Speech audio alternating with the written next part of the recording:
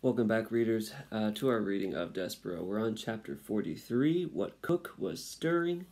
Last time we read, Despereaux had been equipped with a needle and some thread, like a sword, and a device to get him in and out of a maze. And now we'll see what comes of him next. That night, Despereaux rolled the thread from the threadmaster's lair, along innumerable hallways and down 3 flights of stairs. Reader, allow me to put this in perspective for you. Your average house mouse, or castle mouse if you will, weighs somewhere in the neighborhood of 4 ounces. Despereaux, as you well know, was in no way average. In fact, he was so incredibly small that he weighed about half of what the average mouse weighs, 2 ounces. That is all. Think about it. He was nothing but 2 ounces of mouse pushing a spool of thread that weighed almost as much as he did. Honestly, reader, what do you think the chances are of such a small mouse succeeding in his quest? Zip. 0. Nada. Goose eggs. But you must, when you are calculating the odds of the mouse's success, factor in his love for the princess.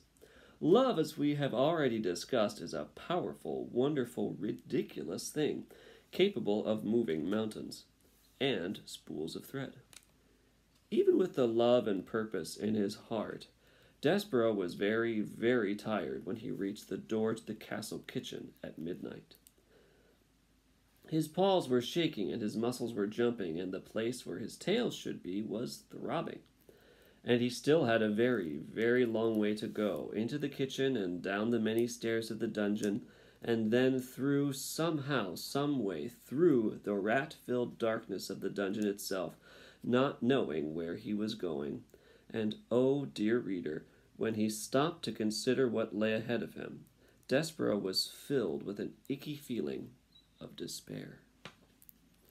He leaned his head against the spool of thread, and he smelled celery there, and he thought of Hovis, and how Hovis seemed to believe in him and his quest. So the mouse raised his head and squared his shoulders, and pushed the spool of thread forward again into the kitchen, where he saw, too late, that there was a light burning. Despereaux froze. Cook was in the kitchen.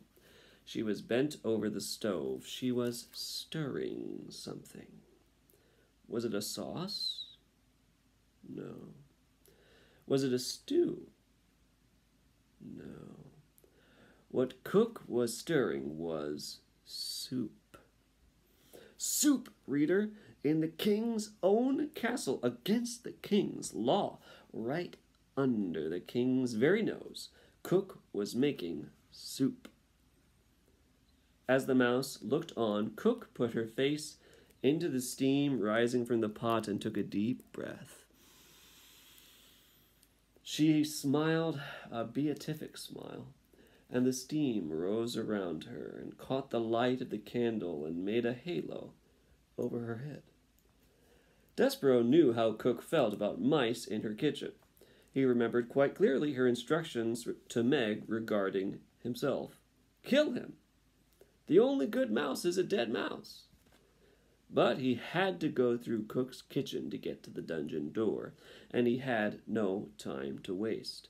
Soon daylight would dawn, and the whole castle would be awake, and a mouse would have no chance at all of pushing a spool of thread across the floor without attracting a great deal of attention. He would have to sneak past the mouse-hating Cook now. And so, screwing his courage to the sticking place, Despereaux leaned against the spool of thread and set it rolling across the floor. Cook turned from the stove, a dripping spoon in her hand and a frightened look on her face, and shouted, "Who's there?" And that's where we'll leave it for tonight. What will come of Despereaux and the Cook next time we read? We shall find out soon.